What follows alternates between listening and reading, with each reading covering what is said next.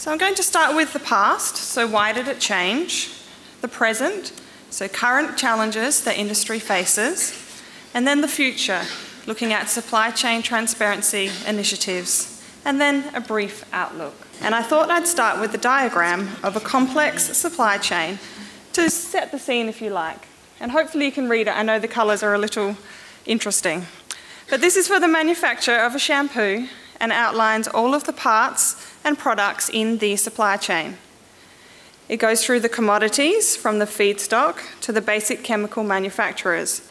So there are many different parts to the supply chain, not just the product that people see. Manufacturers face increasing pressure to allow transparency in their supply chain. Regulators, non-governmental organisations and consumer groups are demanding an increased insight, and this drives the cradle to the grave mentality, so from raw materials all the way through to disposal. They need to meet the business expectations as well as the market expectations. So there's this greater expectation for transparency. There are expanding regulations, and I know we've heard a lot about regulations over the past few days. You need regulations across the supply chain and a need for individual substance classifications for all chemicals, as well as overall product classifications. There are new chemical registration requirements, such as K-REACH and China REACH, where environmental and health data is required for all chemicals. Sustainability is high on the consumer list of concerns, and they talk about it. So what are the options moving forward? How can one become more transparent in their supply chain without giving away all of their trade secrets? The first one I've got here is know the regulations, and I know we've talked about this a lot over the past few days. But knowing the regulations at each stage of the product life cycle is imperative.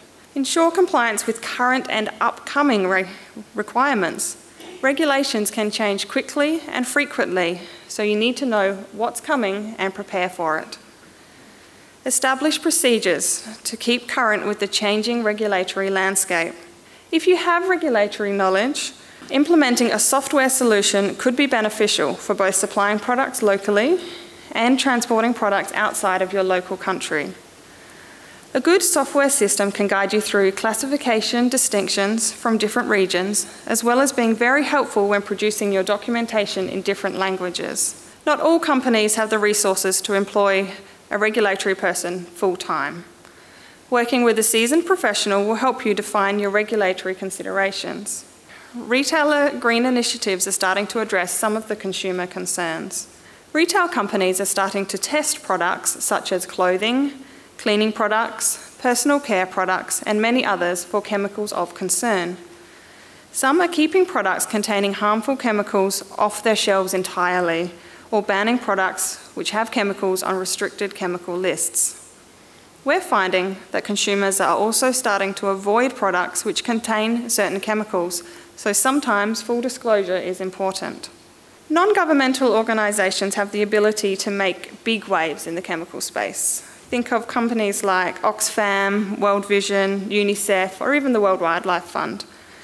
They can challenge companies on everything from what's in their product to how sustainable they are. Companies such as Walmart have been working with NGOs to make sustainability a part of doing business with Walmart. They are addressing the concerns of the NGOs and making a more sustainable supply chain while increasing consumer trust at the same time.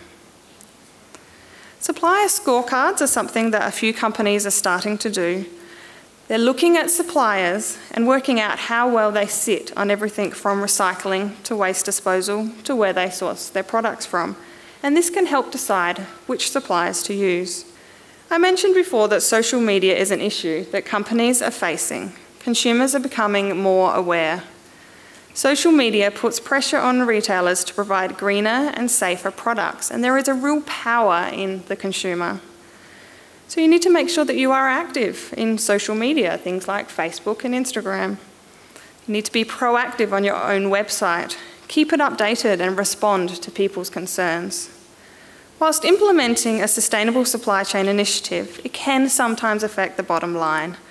However, consumers are more likely to produce an environmentally friendly or sustainable product, especially if the cost is similar to one that is not sustainably sourced. Price is a barrier for consumers, so costs need to be kept down.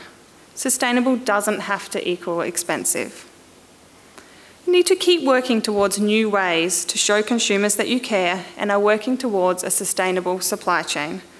This might be finding new effective chemicals as a preservative in your product.